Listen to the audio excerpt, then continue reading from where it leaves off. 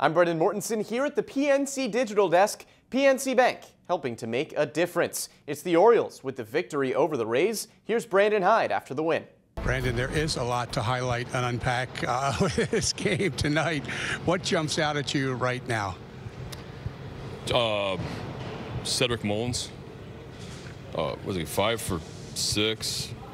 3 ribbies. He's just playing an unbelievable brand of baseball right now on both sides. Defense, some incredible Gold Glove defender, and just hitting rockets all over the field and getting huge hits for us, driving in runs, just doing everything. So, Ced, definitely, and just the way we sucked it up out of the bullpen with Voth and Baumann, who were both, I really had 4 innings of bullpen usage today once Kramer came out of the game, and Voth went back out there for the 2nd inning, and then Mike Baumann, that's an incredible inning in 2/3 with a punch out.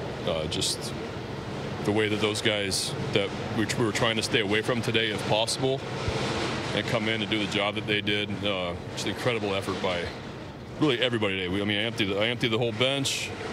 I used every pitcher we had available, and we get a sweep on the road. That's huge. Aaron Bauer, pinch hit, 2-run single there. A big hit for him. How big was it? How nice was it to see him come through there? A huge hit for us. That whole inning after Mountie punched. There was just a good at bat after good at bat with Hazy and Gunnar, Vob with a huge hit. Just really good at bats in a tough spot against a good reliever. How critical were some of those double plays there, especially the 6th inning?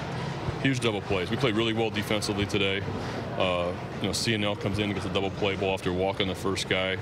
He was up 3 times yesterday, almost every game so far in this series. So the way he comes in there and gets a double play from Kiermaier, that was a huge part of the game.